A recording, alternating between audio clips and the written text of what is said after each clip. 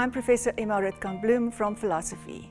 Crises such as the COVID-19 pandemic and the concern about future pandemics, the disruption across all levels of human lives of the fourth industrial revolution technologies such as artificial intelligence, and the intensification of climate change concerns all give rise to urgent debates on the future of work, widening of inequality, the status of migrants, traditional education frameworks, quality healthcare for all, the right to privacy, transparent and honest media and information practices, and many others.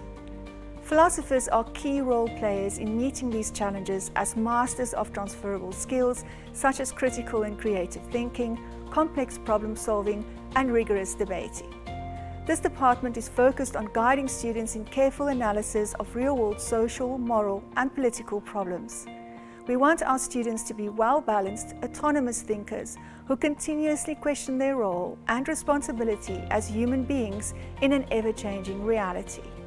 Welcome to all of this. As head of this department, I want to invite you to make this department yours, to pick up our challenges, to care for and respect each other, and to help build philosophy in South Africa.